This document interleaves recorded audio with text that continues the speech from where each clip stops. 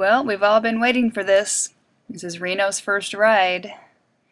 All this groundwork that we've been gone through in this last few days, I think is going to definitely pay off. My husband, he always helps me with the first ride, possibly two. He helps keep me safe. The horse actually looks to him for comfort also, besides being focused on me all the time, which is really good. In case he gets scared, my husband can control him. So the first thing I do when I step on is we get used to this one side. We do a little flexing on this one side. We don't let him see me out of the other eye yet. I move a little bit around him, roll this out a little bit, and then we'll move over to the other side. As soon as he sees me out of that other eye, we'll relax, pet him. I do a lot of petting on their head. Do a little flexing on that side. Try to touch him all over.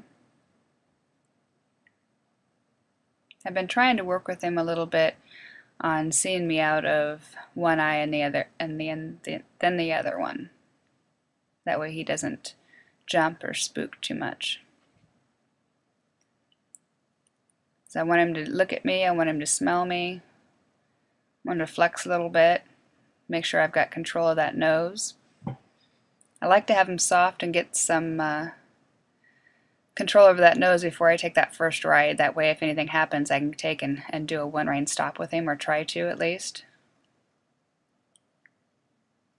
I do a lot of petting on him, a lot of talking to him, a lot of movement. The one thing I don't want to do is just sit up there. I think that's the worst thing you can do on a colt's first ride, is just sit up there like a bump on a log. You need to make as much noise and move around on them horses as much as possible on that first ride. If you do that the first ride, then from every ride on there on, you're a lot more safer because they're already used to all that by the first ride. So a lot of times you can get kind of in a pickle on the first 2 or 3 steps. So we're going to take 1 or 2 steps, stop and relax. See right there, we're going to stop and relax. Move around, move the saddle around. Ask for another couple steps.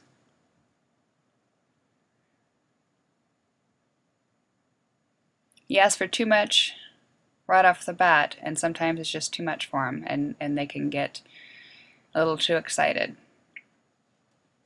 So we're going to take this one step at a time. There's a lot of footage, so I've had to put this into 4 different videos on his first ride, because I recorded the whole thing, because I didn't want you guys to miss any of this first ride.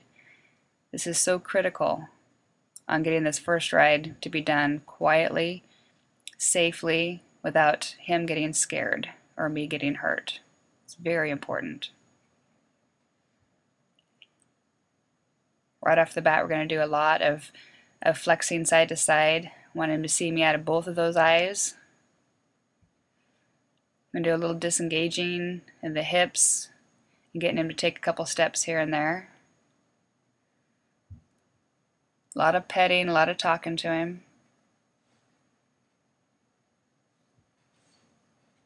Making sure my nose is soft.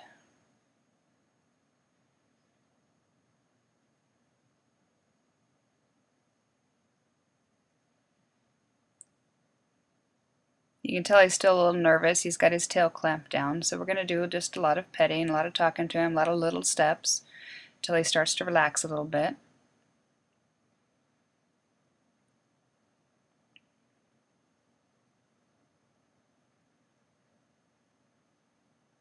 Once he relaxes a little bit, we're going to take a couple more steps. A couple more steps. Notice we don't just walk him straight out, we're walking in a circle. There you go.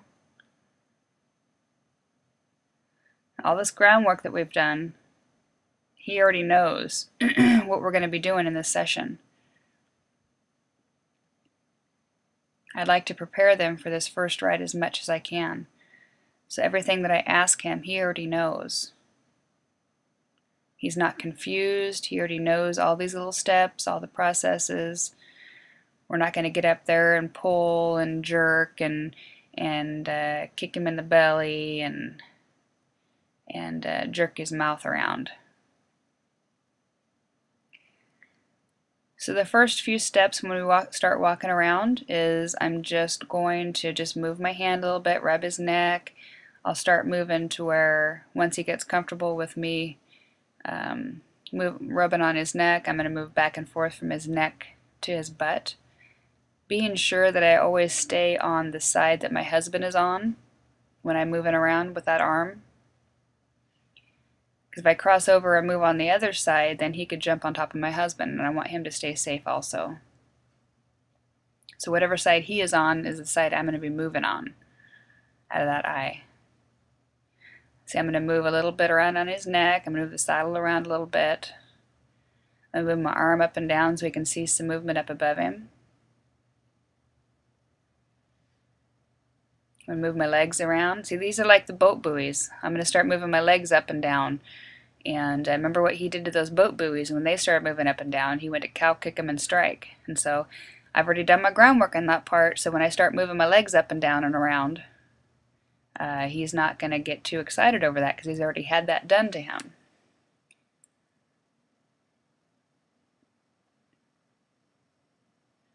So I'm going to move my hand back and forth. Remember, we're starting little increments. We're not doing it too fast right now. Just going back from his butt to his neck. When I go from his butt to a neck, I'm going to bring my hand out a little farther out to the side so he can see that movement coming up towards his eye. See? I start low by my knee, and then I'm going to start getting a little bit more wilder with my arm. And then I'm going to start tapping my leg. When I feel him kind of brace a little bit when I'm tapping my leg, I'm going to reach up there and touch his neck and reassure him.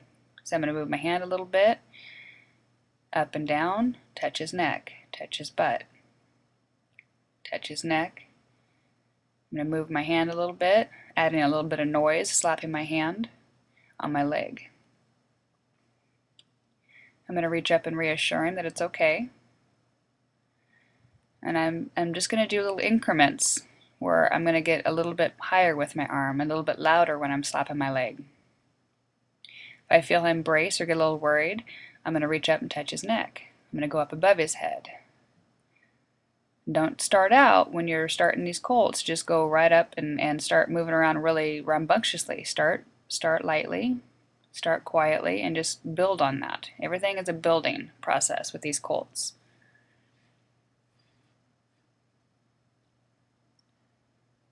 So when I feel that he's comfortable on that side, we're going to stop. We're going to get him to flex again and make sure that that's still good.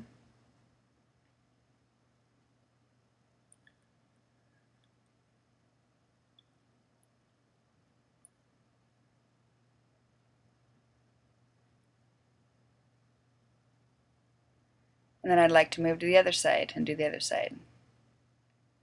So you jump just a little bit when we move to the other side. Not bad though. And so everything that I just did on the one side, we're going to do on this side now. Starting off exactly the same, just by moving a little bit and just rubbing his neck. Moving a little bit. There's my legs. I'm going to move my legs a little bit. I'm not kicking him, I'm just moving my legs up and down, so I want him to see movement on his side. I'm going to start just by rubbing his neck again, moving my hand out a little bit with that hand on the rein. I have my hand on the horn, so that way if he does jump or move, I'm not pulling on his face, I'm not grabbing with my legs to scare him, okay? So I've got a hold of the horn, just in case he does move quickly, so I'm not grabbing him. See, like right there, I just pulled his head around just a little bit, and my husband got him to face up, and he stopped. So if we hadn't done all this groundwork right off the bat, that right there could have turned into a grab in the butt and went to bucking. So everything that I've done, I prepared him for this first ride. I want his nose soft, I want him listening to my husband. I can't stress enough on doing the building blocks, foundation work, groundwork, round pinning on these colts prior to this first ride. A lot of people, they think, you know, you need to be up there in a day or two and do all this stuff on them. But honestly,